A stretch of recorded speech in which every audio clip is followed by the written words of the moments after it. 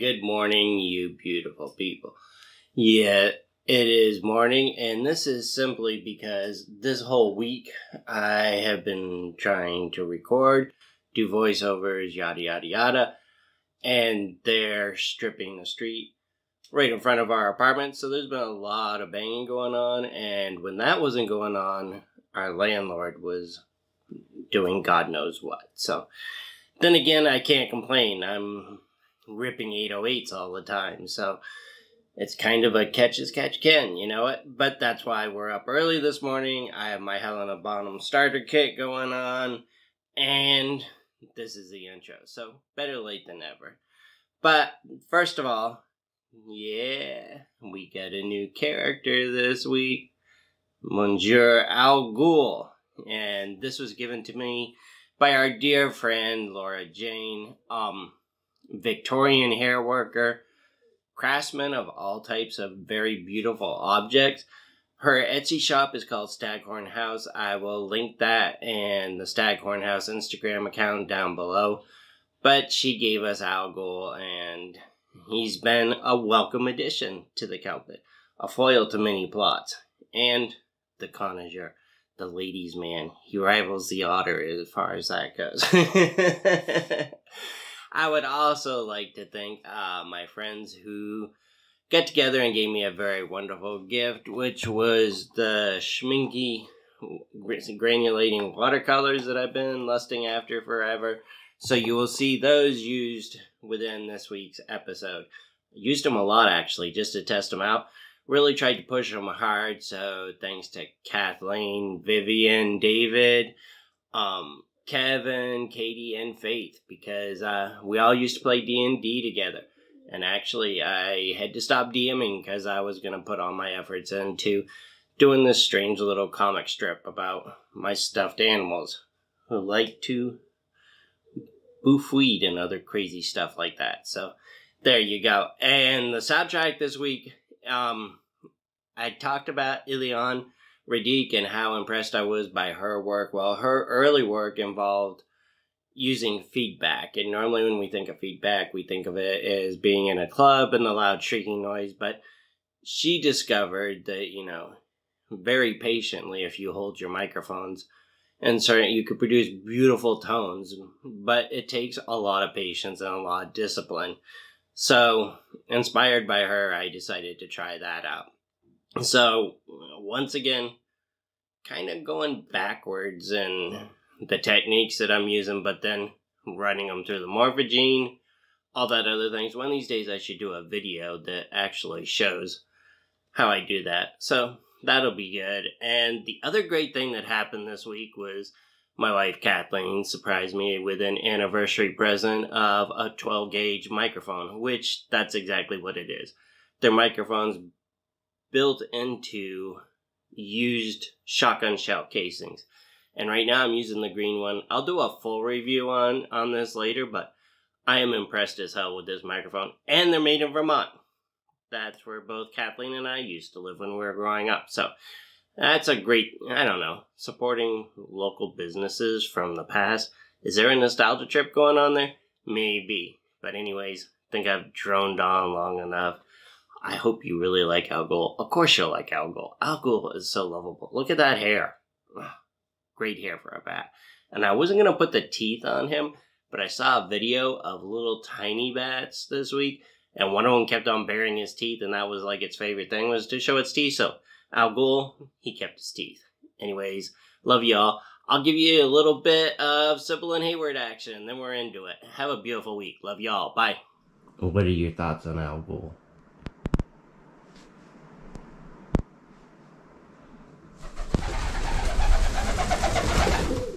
See, Hayward loves Al Ghul. Once again, starting off with the masking fluid.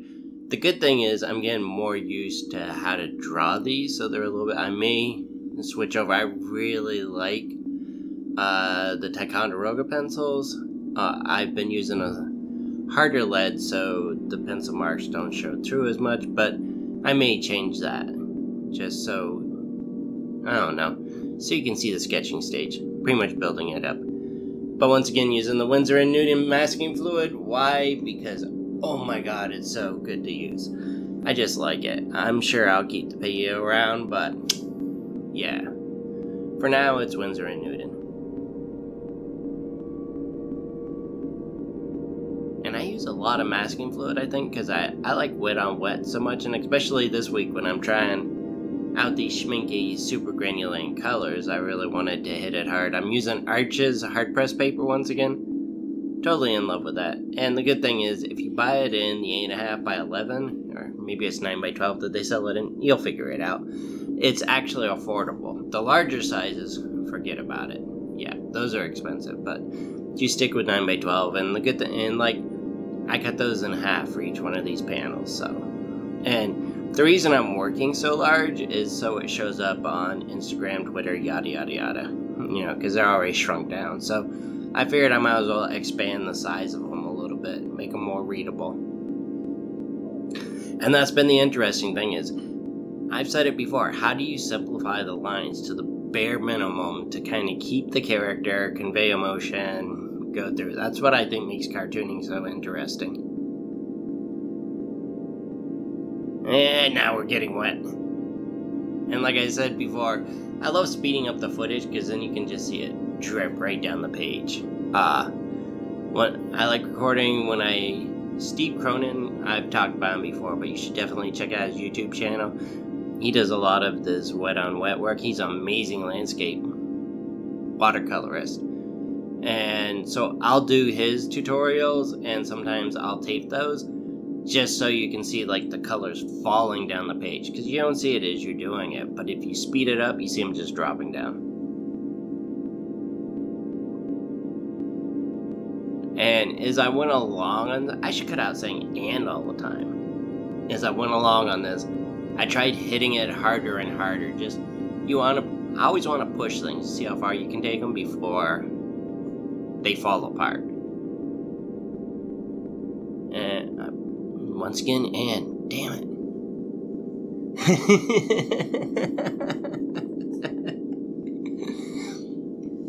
I probably shouldn't be putting all my trials and mistakes on display, but otherwise you're just gonna get too precious about your stuff.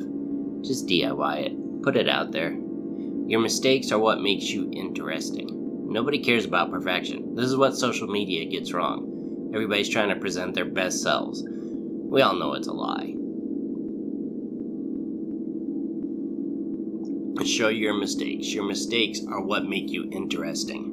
Nobody wants to hear about perfection. Now, the time you really screwed the pooch, yeah, and how you got out of that, that's interesting. I like how Al Ghul, where the paint seeped through the masking fluid because I'm an idiot. It kind of makes him look like Cthulhu before I colored him in. Al Ghul's like, you should do the geometry on that. You'll find out I am Cthulhu. Would not surprise me at all.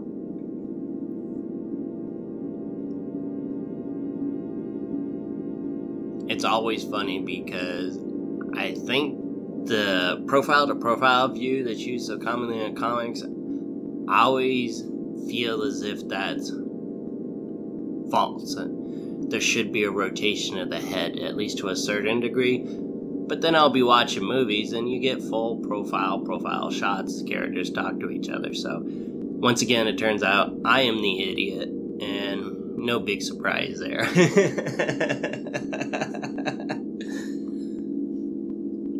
And I love how warm this color is.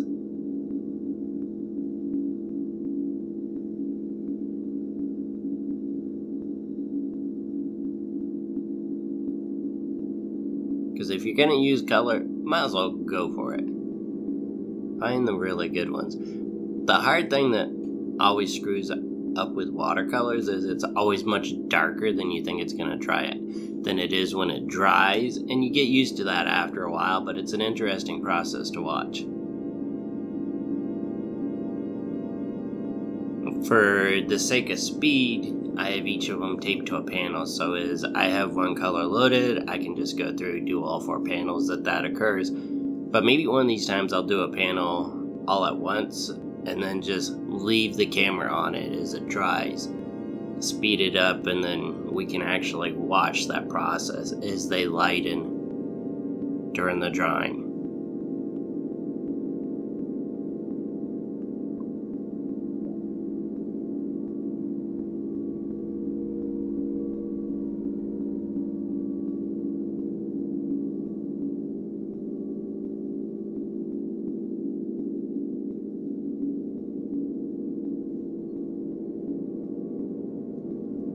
And when it comes to Chico, I screwed up, I think, on this one. You'll see it during the inking process where I outline. And I was like, maybe I should fix that. And I was like, nah, forget about it. Show your mistakes.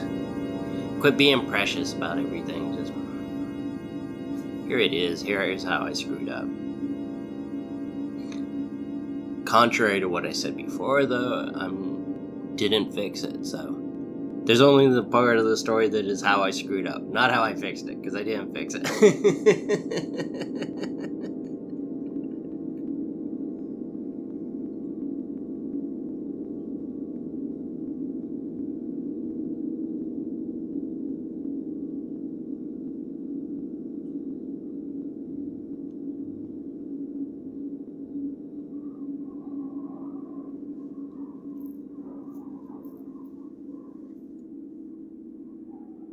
And once again, using the cheap Chinese calligraphy brush.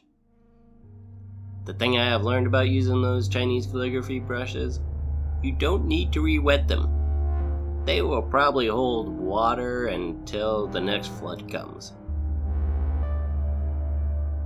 It's a hard habit to break because you're just like, let me dip that in there and get it. Nope, it is a mop.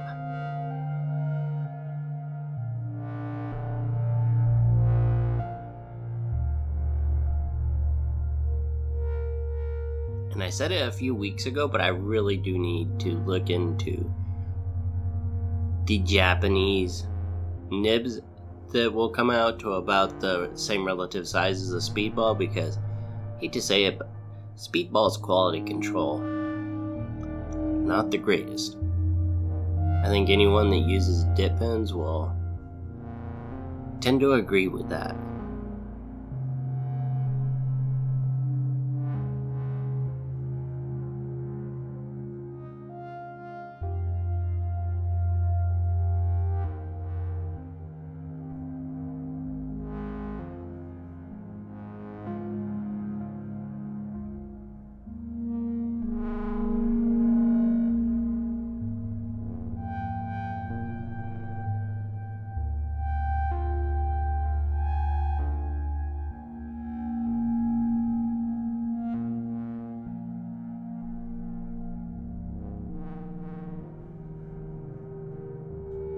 And I'm really looking forward to, there's another character that'll be introduced in the next couple of weeks to months. I think I want to bring her in around Halloween, and that's going to be a completely different style of lettering for her.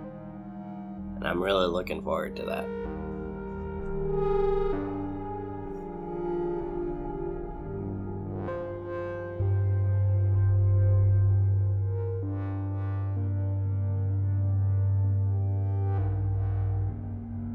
The other thing that I love is, the reason I haven't gone with my normal sketching pencils and instead used a hard lead when I sketch is, when I watercolor over the sketches, first of all, you have the masking fluid that's being removed, and then you're watercoloring over it, you lose the lines. So you have no guidance as to where the pieces are. And I like that. I kind of like using the watercolor and the accidental nature of it to kind of force me into territory that I probably wouldn't have gone. Like I said before, it's kind of about maximizing your accidents and utilizing them as much as possible. Sometimes it works out, sometimes it doesn't. Who really cares, though? None of this is meant to last forever. Monuments and statues are just graveyards. Same with museums. You can tell I've been reading way too much Robert Smithson lately.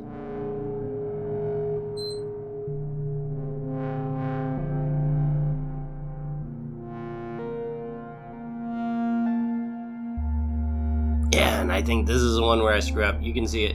Check it out when I do Chico's tail. Yeah, it kind of goes all over the place. It's like, what is that? That would be called drawing under the influence. Thank God they haven't made that illegal yet. Give them time. They will. I was talking to my new doctor about the cultural differences in drinking. It's pretty amazing when you think about it.